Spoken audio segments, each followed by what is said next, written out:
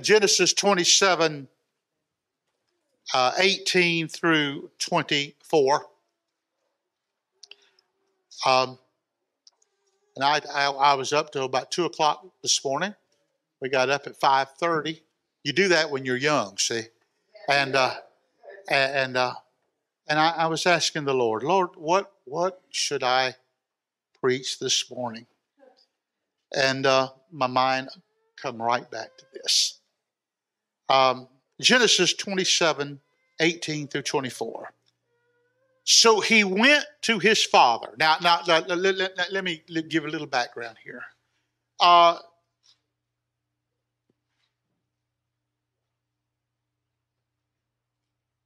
Isaac is an old man. Isaac is blind.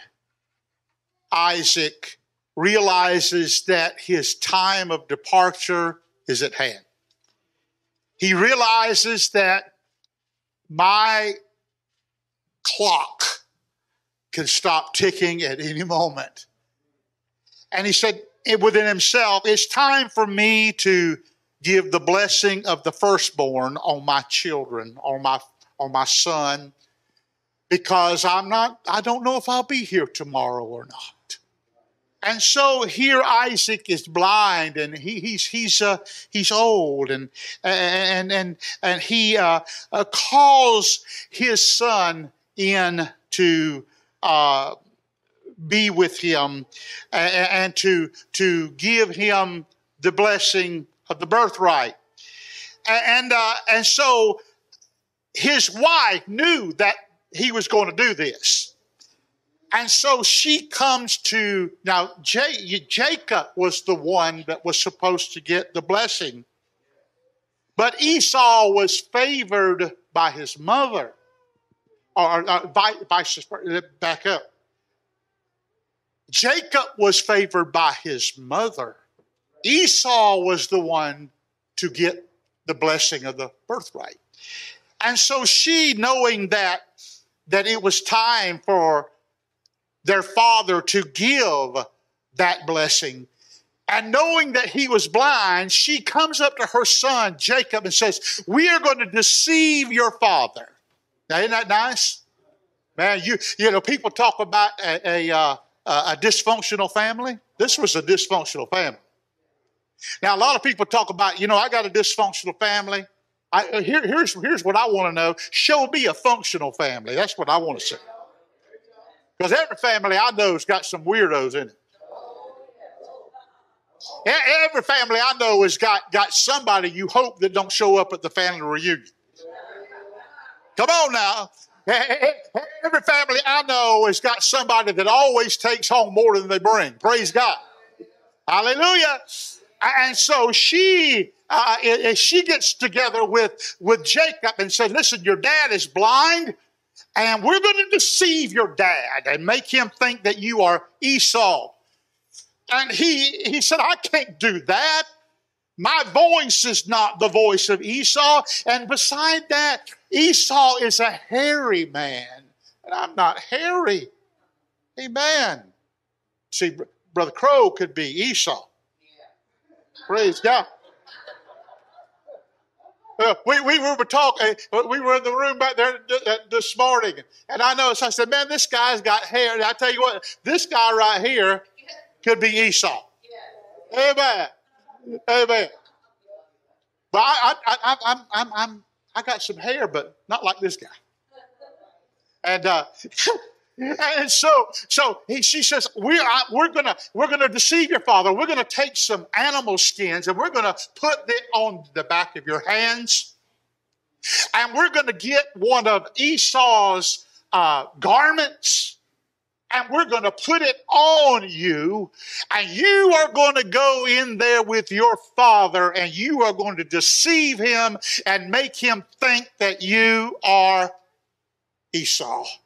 And you are going to get the birthright blessing, because this is what I want for you. And so here is this plot to deceive a dying man. What a sad situation. that your wife and your son is plotting to deceive you, and here you are holding on to your last few breaths. And so Jacob comes into the room, and he has got Esau's garment on, and he's got hair that has been put on his hands and the back of his neck, because she knew that there would be a question of the voice. She couldn't do anything about the voice, but she could do something about feelings. And so she knew that Isaac would make a decision based on his feelings ultimately. And so here it comes. Here it is. And he came. So he went into his father and said, "My father?" And he said, "Here I am. Who are you, my son?" Now, understand that Esau had just left the room. And Esau was told by his father, "I want you to go out, son, and I want you to make me some of that venison like only you can fix. And when you come back, son, we're going to sit down and we're going to talk business. And I'm going to lay my hands on you, and I'm going to impart the blessing of the firstborn on you." And so Esau has left the room. And he's gone out looking for a deer or whatever it was he was going to fix. And so in comes Jacob. And he says to his father, "Here, my father." And then immediately the blind Isaac, he's looking around and says, "Who are you, my son?" In other words, there's something here with the voice that don't match up. Esau supposed to be walking through that door. "Who are you, my son?" And Jacob said to his father, "I am Esau, your firstborn. I have done as you told me. Please arise, sit and eat of my game, that your soul may bless me." But Isaac said to his son, listen to this, "How is it that you have found it so quickly, my son?" And he said, "Because the Lord your God brought it to me." And Isaac said to Jacob, "Please come near." Mama knew this would happen. "Please come near that I may feel you, my son, whether you are really my son Esau or not." See, he knew that Jacob was a deceiver. He knew that his son had this tendency. And Jacob didn't get it off of the ground. He got it from mama. That acorn didn't fall too far from the tree. And if you remember, she had a brother that was just like him, like her. And then Jacob would flee to that individual at some time down the road, and he would be deceived. Better watch out what you do, because, it'll come back to you. Amen. You do something wrong, it'll come back to you. Amen. But he said, "Please come near that I may feel you, my son, whether you are really my son Esau or not." And so Jacob went near to Isaac, his father, and he felt him and said, now I'm thinking he said this within himself rather than out loud, "The voice is Jacob's voice, but the hands are the hands of Esau."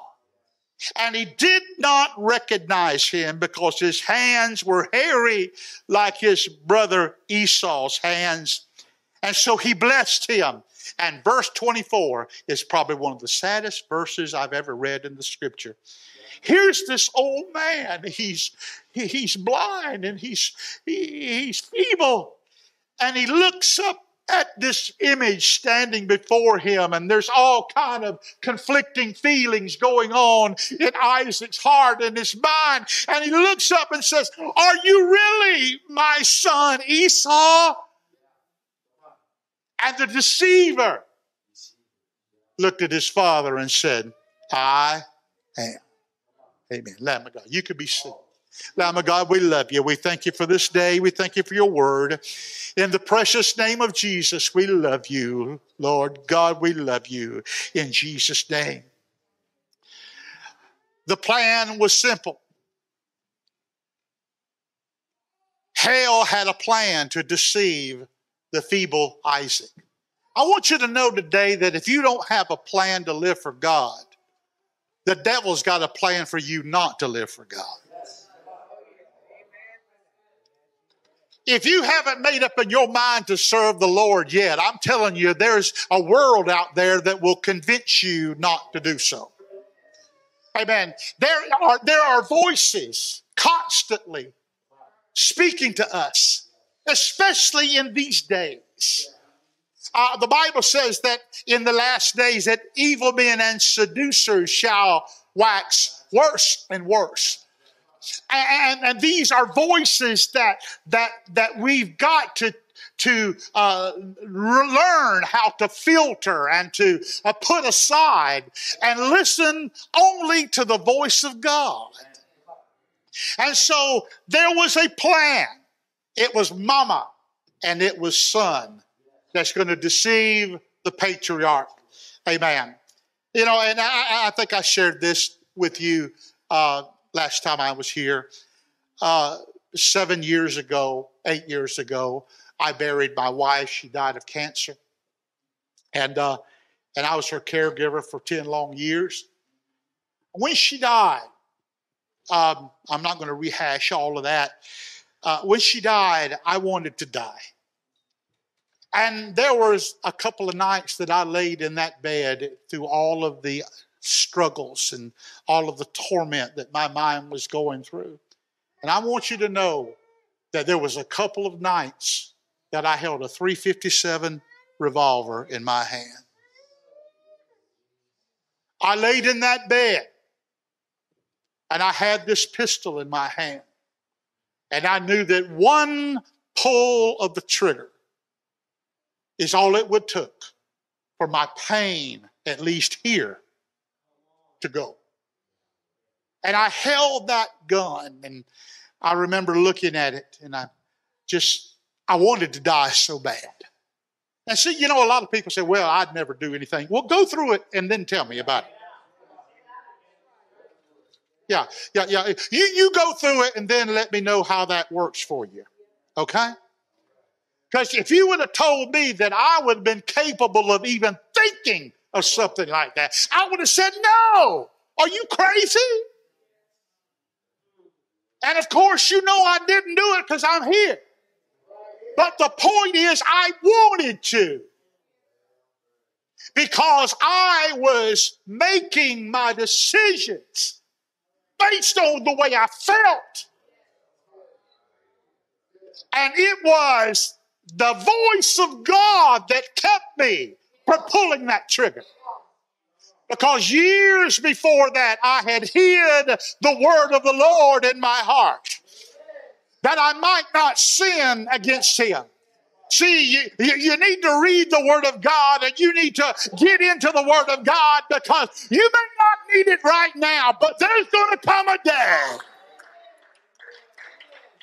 You may think, well, you know, I've read that before. Read it again. Because there will come a day that you will be at a crossroads, and you're going to have to make up in your mind. Am I going to go by what I'm feeling, or am I going to go by what I'm hearing? And so here is, and what I know. And here is the dilemma. Every one of us live in this chapter. Because see, I remember one night I went down and had cried until I couldn't cry anymore. I went down to the altar and I was praying. And I was standing on this side of the altar, and my eyes were all swollen. I was just a basket case. And I said, God, I don't know what to do. I just don't know what to do. And the Lord spoke to me these words. What is it that you do know to do? See, sometimes when you don't know what to do, the only thing you can do is what you do know. And so I reflected in my mind, and my mind played back like a video. And I remember how I was when I was 15 years old and I gave my heart to God. How I walked into the church. I was a misfit. My mother was the misfit of the family, and I was her son. And so all of us were put into that basket. She was the black sheep, and I was the black sheep's son. And so, she was an alcoholic. My dad was an alcoholic. And the family said, he will never be nothing but an alcoholic. And that is Winnell's son. That's Pat's son. And I walked into the house of God with that messed up life and that messed up persona of myself. And I remember how God breathed life into me, and how when I gave my heart to God, that I was no longer a misfit. My family over here may not have loved me, but now I have found a family that loves me. Yes. Mama wasn't there when I needed her, and Dad wasn't there when I needed her. But there was a church that was there for me, and there was a pastor that loved me, and he had time for me. He became my father. The church became my mother. And I thought to God, I said, yes, Lord, there are some things that I do know. I do know, Lord, I love you with all of my heart. And my mind, it was just like a video was playing in my heart and my mind. And I was just rehearsing the goodness of God while I stood there at that altar, feeling sorry for myself and telling God I didn't know what to do. Amen. The Lord said, what is it that you do know to do? Amen. I reached back for that anchor, and I said, God, yeah, I do know. I said, Lord, if you never touch me again, if you never heal my body, Lord, I'm going to serve you all the days of my life. If you choose not to take me, if you choose to leave me on this earth, I want you to know, Lord God, I'm going to serve you because that's what I know to do. When you don't know what to do, and you're going to get there, we're all going to get there multiple times in our life. And the thing you cannot do is go by your feelings. Your feelings will deceive you. Your feelings will drive you into the arms of the world. Yes. Your feelings. And I see, Isaac knew. He knew that was not Esau's voice. But he also knew that he was weak. And the devil was playing on Isaac's weakness. And we all have weaknesses. And I want you to know today that all of us are like Isaac. We are all blind to a certain degree. I can't see my shortcomings like you can see my shortcomings.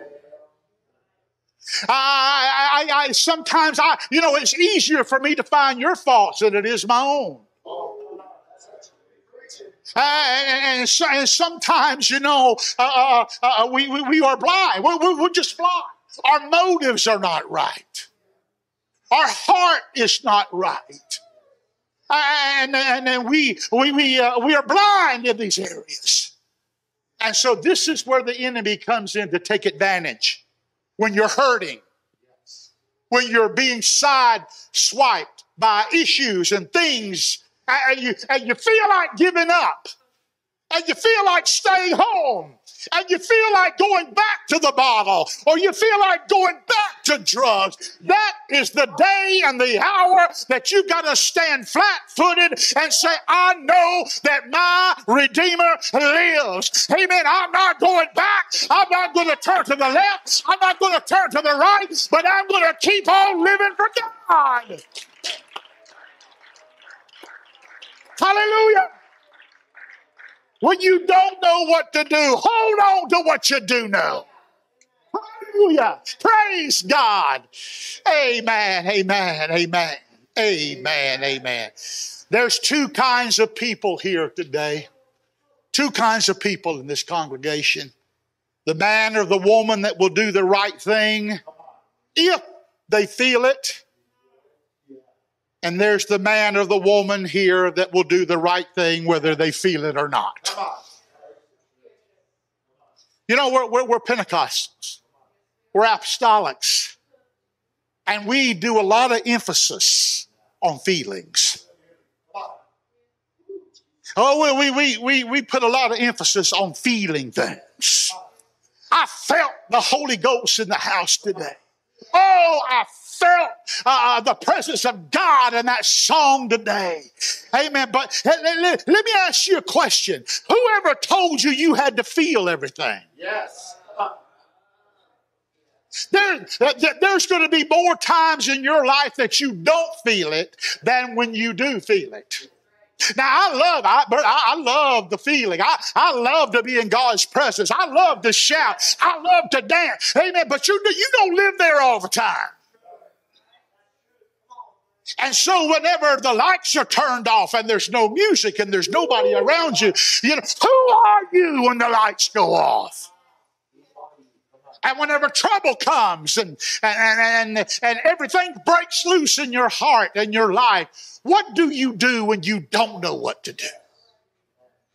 And this day that we're living in, that question is even more pertinent. Will you do what is right if you feel like it? Will you be faithful when you feel like it? Will you give when you feel like it? Or will you be faithful when you don't feel like it?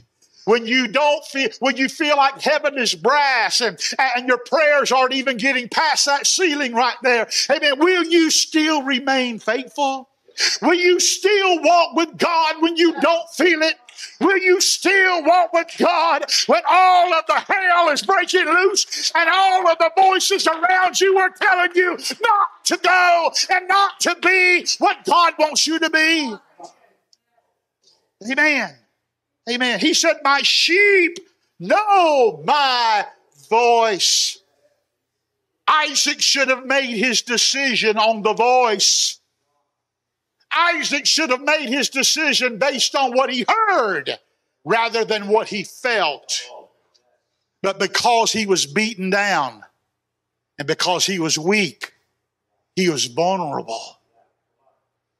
I had a man tell me something a long time ago that has stuck with me through the years.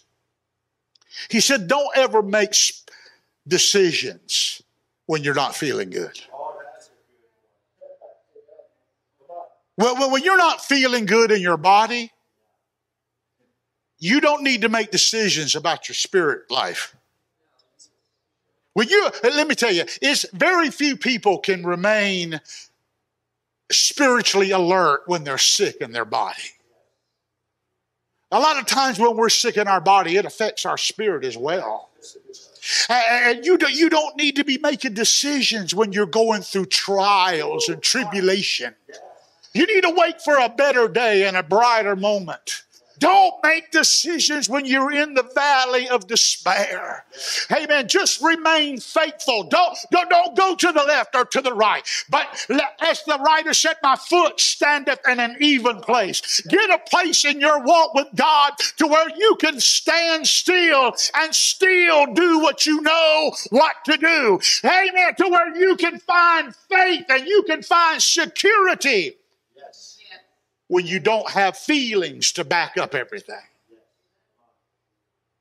And so, he said, my sheep know my voice. Don't make decisions when you're sick. Don't make decisions when you're overwhelmed. Amen. Go to prayer. Get your mind focused. Find godly counsel. Amen. Call your pastor. Lean on the shoulder of a brother or sister that you can confide in. Come on. Amen. Because it is important to hear the voice and not walk by what you feel. This is why God instituted the church. This is why God has ordained that you have a pastor in your life. godly counsel, fellowship, music, all of that is ordained of God. Because if we don't have that, we are just a sounding brass and a tinkling cymbal, and we wander through life making wrong decisions. Now, notice Proverbs 14 and 12. Now, this scripture is, or this verse is recorded twice in the Word of God, but in Proverbs 14 and 12, notice what it says here. There is a way that seems right to a man, but its end is the way of death. Wait a minute. It feels like Esau. Come on. Yeah. It feels like the right thing to do. Hey, you know what? When I pastored for 38 years, when people would come to me and say, Brother Harvey, I feel like I need to do this or I need to do that. First thing, it's a red flag. It's a red flag. Because your feelings will sail you down a dead-end road. The Bible says the heart is desperately wicked, and no man can know his own heart. Hey man, I'm telling you today that is why I can't walk according to the way I feel. I've got to walk according to the Word of God. For there is a way that seems right unto a man. Esau, I know, it feels like Isaac, it feels like Esau, but it's not. You're being deceived. Don't make a decision based on what you feel, but make a decision on what saith the Word of God. Amen. So there's a way that seems right to man, but the end thereof is the way of death. It feels right, but it ain't right. It feels like Esau, but it's not. It's a lie. That's why the Bible says the just shall live by faith. Faith in what? Your feelings? Or the Word of God? Come on now. Now the Bible says that everything that can be shaken will be shaken. You know what that tells me? That tells me that in the days to come, your feelings are going to go crazy. And so one of the best things that any of us can do is turn the news off. Praise God. That is the most numbing, victory-stealing thing there is. Because half what you're hearing is a lie. We're living in a day and time where you can't even get a text without wondering if it's a scam or not. You get a phone call. You don't know who it is. Oh, you want $1 million. All you got to do is give us your social security number and tell us where you live. Hey, man, we'll send you this $1 million. Yeah, sure you will. Everything's a scam. Everything's a lie. You know, they did a survey, and I forget who they were. 71% of what the media shows us today is a fabrication. Because they're trying to sway your mind to think a certain way, to vote a certain way, to be a certain way. We don't have news anymore. We have propaganda. That's right. And I'm telling you, you can sit down after a good prayer meeting speaking in tongues and turn on the news and you'll need to go pray again. Amen. I remember Anne Murray wrote a song years ago. I sure could use a little good news today. Amen. I'm telling you, let me tell you where the good news is. It's in the Word of Almighty God. It's not in the way I feel. It's not in the way I think. Amen. It's in the Word of God. Praise the Lord. Amen. For there is a way that seems right unto man, but it's not right. Faith cometh by hearing, not by feeling. Faith cometh by hearing, and hearing by the word of God. Amen. Because in Jeremiah 17:9, he says, the heart is deceitful above all things and desperately wicked. Who can know it? So you know what your prayer and my prayer has to be? Lord, save me from myself. Save me, God, from me. My worst enemy looks at me in the mirror. We have found the enemy, and he is us. Because only, like Smokey the Bear said, only you can prevent forest fires. And how are you going to do that? How are you going to prevent a forest fire in your soul? You've already tried this world. You've already tried drugs. You've already tried all this mess out here. Amen. Don't you know? Haven't you made up in your mind there is nothing out there for you? How did that work for you when you was out here? Didn't work, did it? Didn't work at all. Amen. And so when I gave my heart to God, I made up in my mind, I'm not going to try to figure my life out myself. I'm not going to try to direct my own path. Every time I try to direct my own path, I make a mess out of it.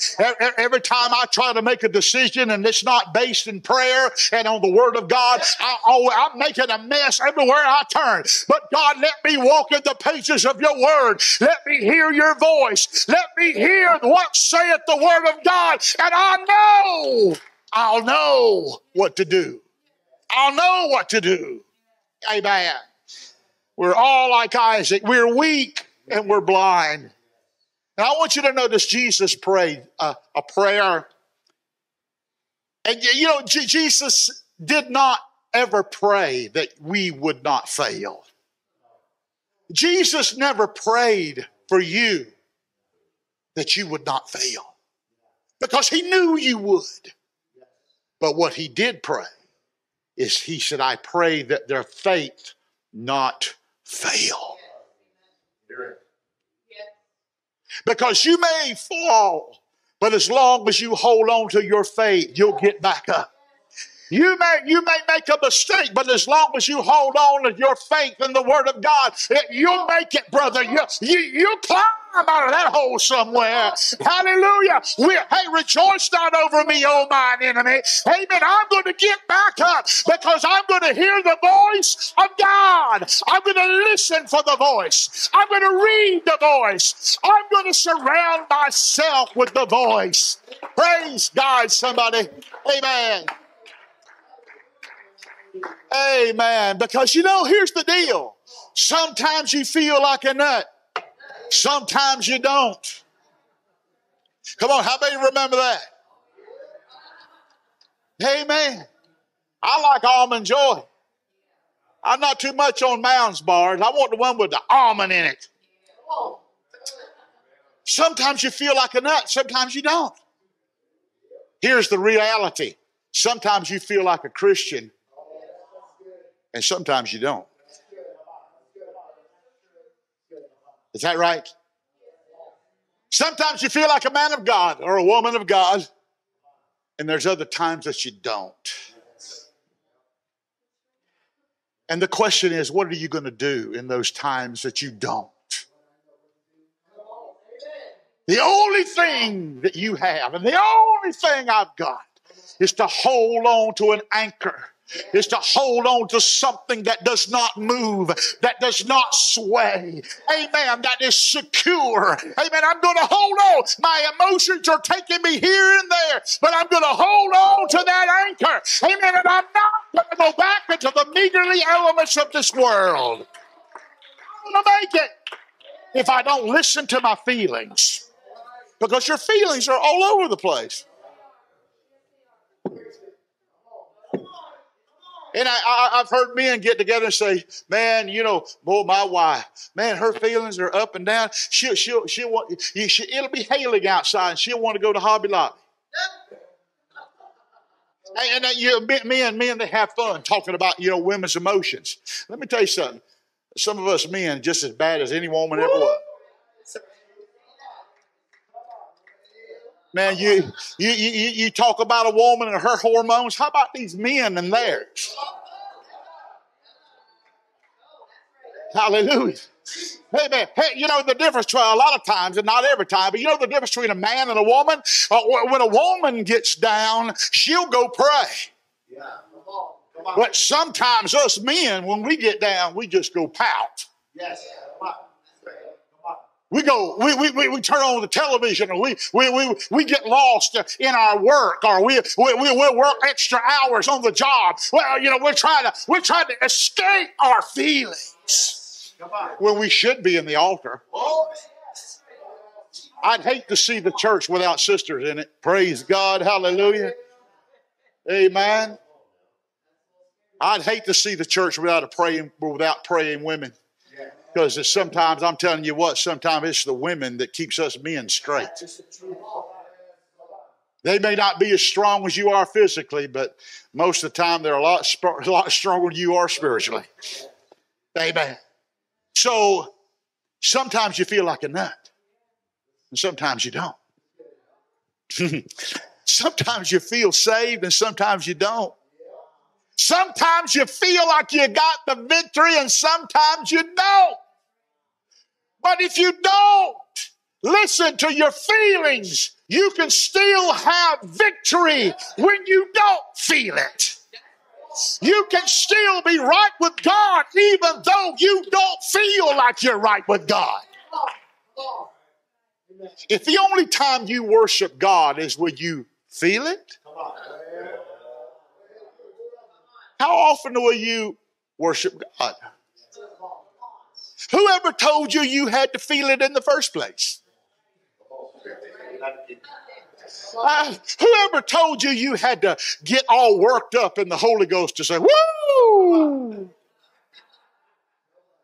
I had somebody come up to me. It's happened several times through the years. Man, I'm telling you, they said, oh, preacher. He said, Pastor, I almost got out of that aisle. I almost turned loose in that pew. Almost? Almost.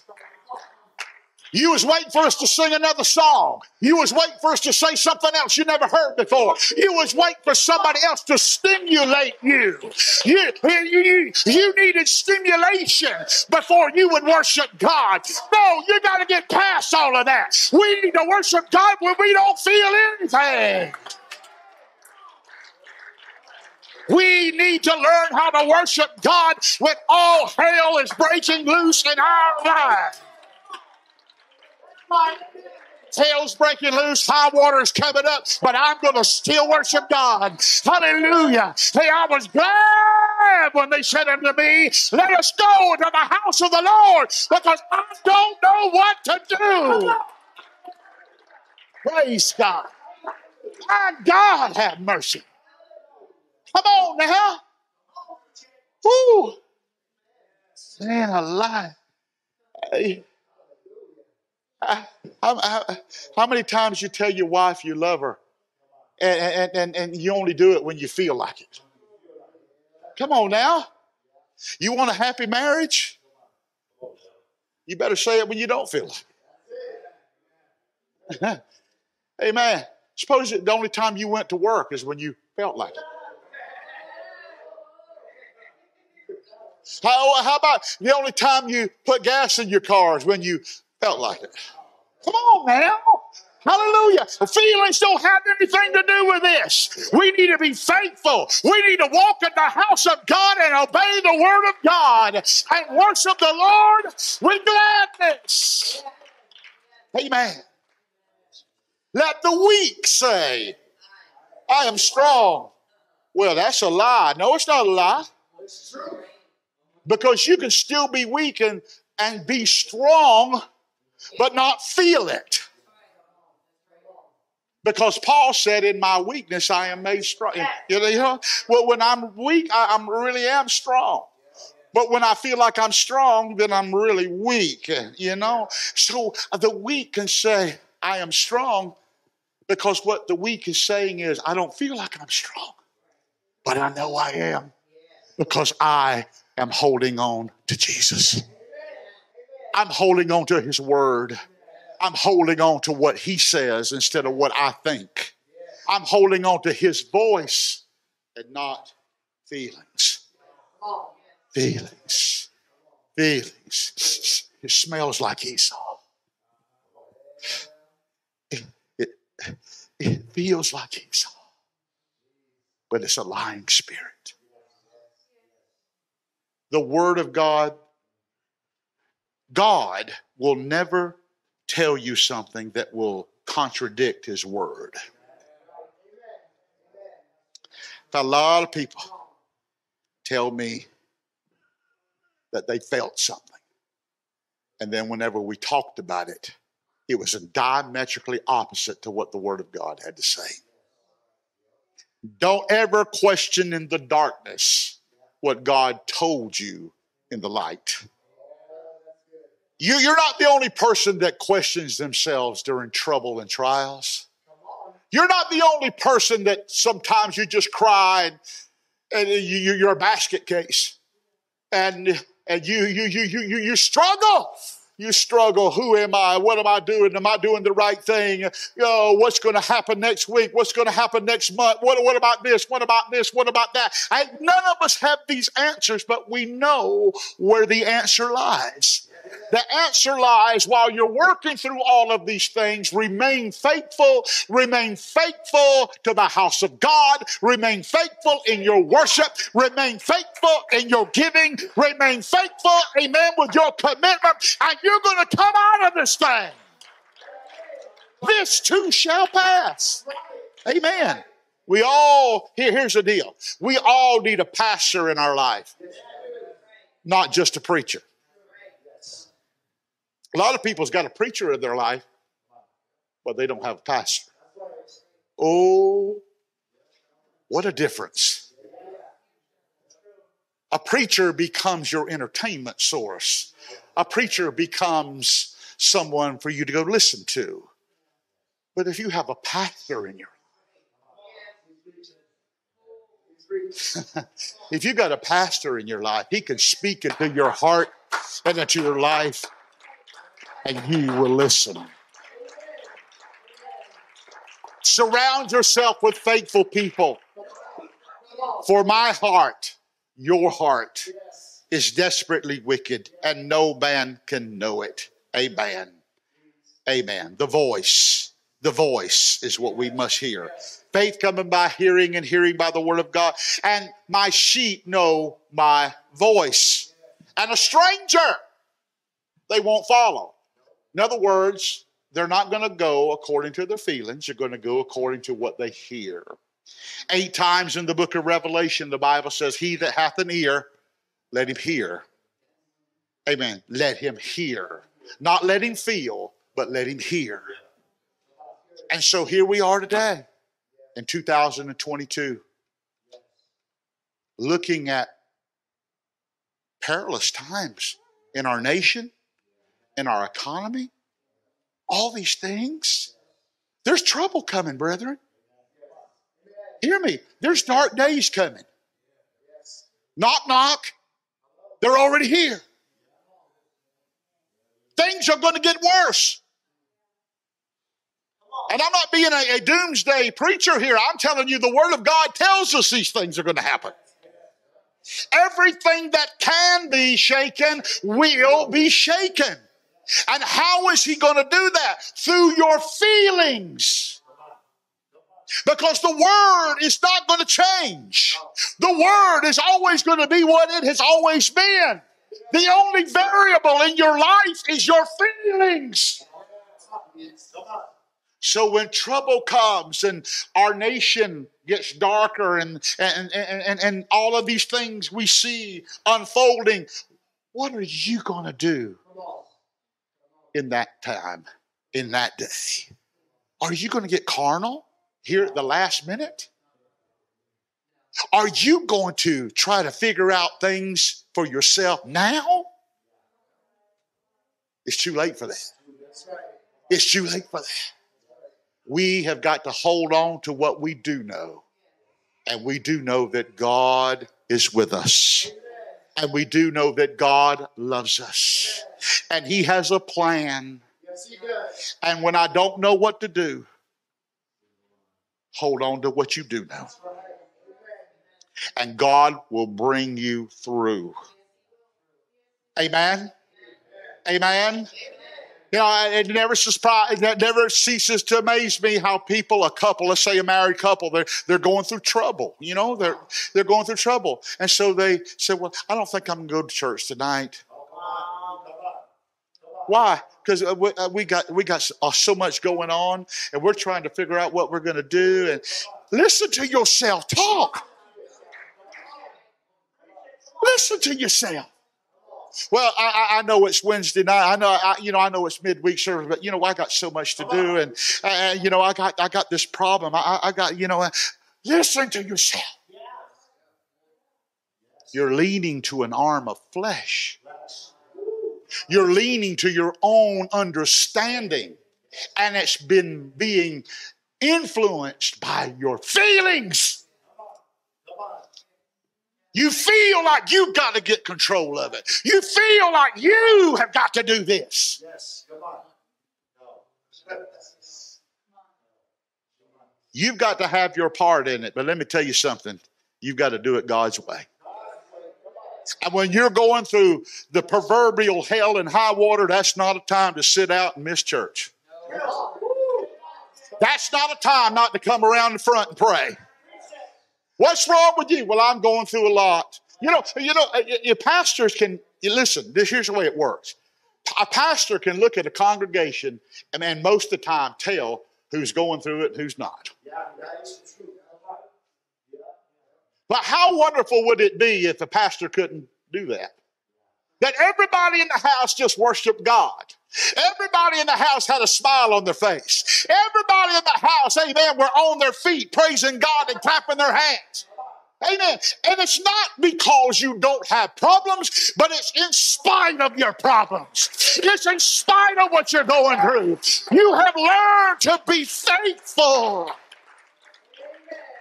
You've learned to be faithful.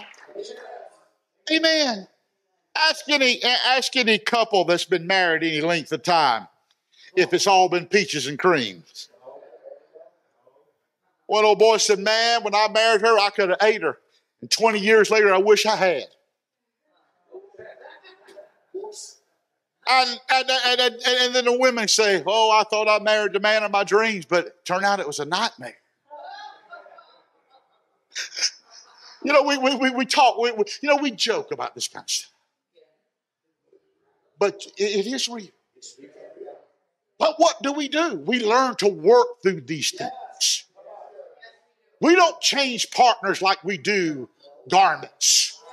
We make a commitment to a spouse and we do our best, amen, to be faithful.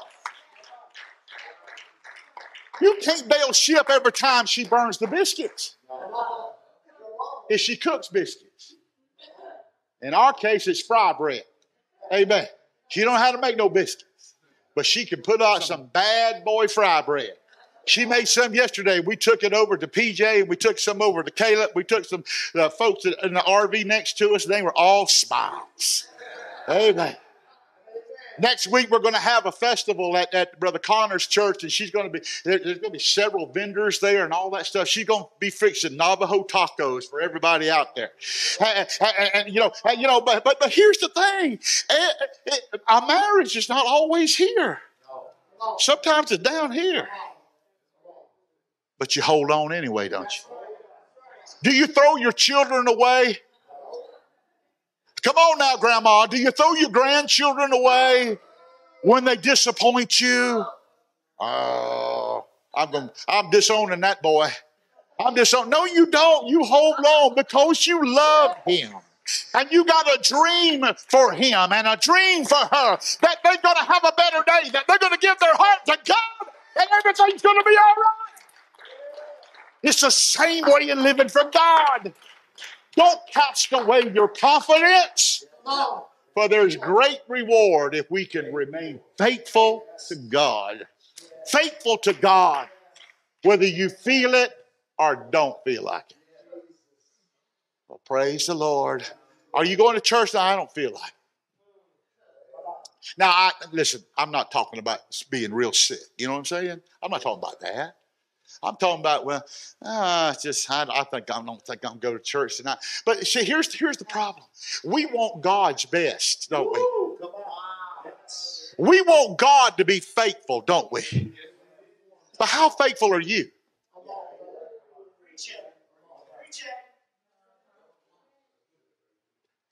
Can we expect God to be faithful to us when we are unfaithful? Can we expect God to supernaturally intervene in our lives when we are hit and miss? God can't count on us from one day to the next. Some people, the only time they ever worship God is when God behaves himself. Give me my goodies, Jesus, and I will praise you. Bless me, Lord. I got here like a genie in a lamp. I got 3 wishes, Jesus. And if you'll answer these 3 wishes, I'll praise you. But suppose he don't answer those 3 wishes. Will you still praise him? Come on now. This is where we live. This is where all of us live because we are so feeling oriented. Amen. Feeling oriented. But we need to not be deceived by our feelings, but listen to the voice.